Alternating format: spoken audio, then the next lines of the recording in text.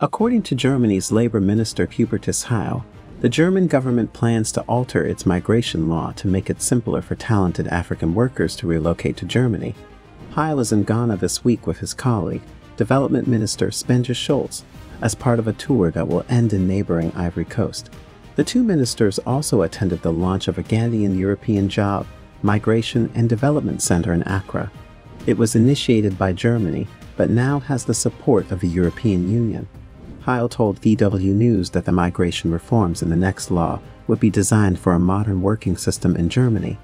He went on to say that he expected the law to be passed this year because Germany needed to secure the labor force in Germany and assure skilled migration for our country's future. Skilled African workers leave their home countries to pursue opportunities in the West, primarily due to the lack of economic opportunities and inadequate compensation in their home countries. Many African nations have limited resources and low demand for certain professions, resulting in fewer job opportunities and lower salaries. This can be particularly frustrating for skilled workers who have invested a significant amount of time and resources into developing their skills. Another reason is the political instability and insecurity that can be prevalent in some African countries. In some cases, conflict and violence can make it difficult for skilled workers to carry out their work and can even pose a threat to their safety. Finally, many skilled African laborers leave their countries due to a desire for a better quality of life for themselves and their families. This includes access to better health care, education, and living conditions, as well as opportunities for professional growth and personal development. It has always been tough for African workers who want to come to Germany to do so, but the proposed reforms, according to Heil, will address various difficulties, including bureaucracy. The question of how to recognize qualification, the question of how to fasten visa is very key to this, he explained. And so Germany is a modern migration country, and if we organize it very good, it's also a triple win situation, as I mentioned, for countries of origin, for us as an immigration country, and for the labor migrants themselves, he added.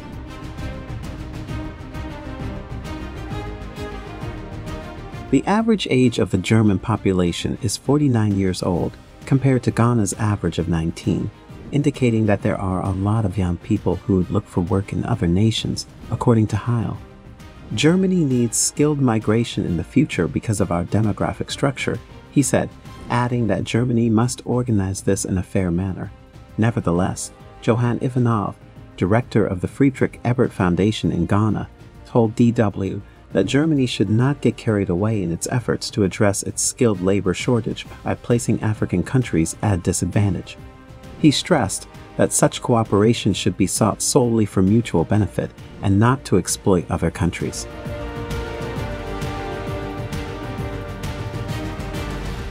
I believe only if both countries can benefit from it, then this makes sense, he said.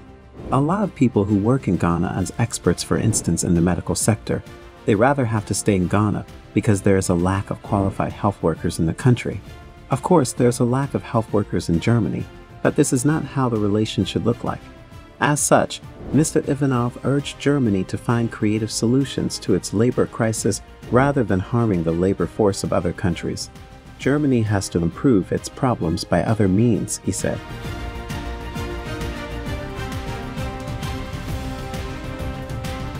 So, what do you think of our video? Do you think Germany is wrong to alter its migration laws to take away Africa's top skilled workers to solve its own labor crisis? Or do you think the onus is on African countries to do more to retain top talents so as not to lose them to developed countries? Let us know what you think in the comments below, and as always, do subscribe to the New Africa channel for more exciting future videos.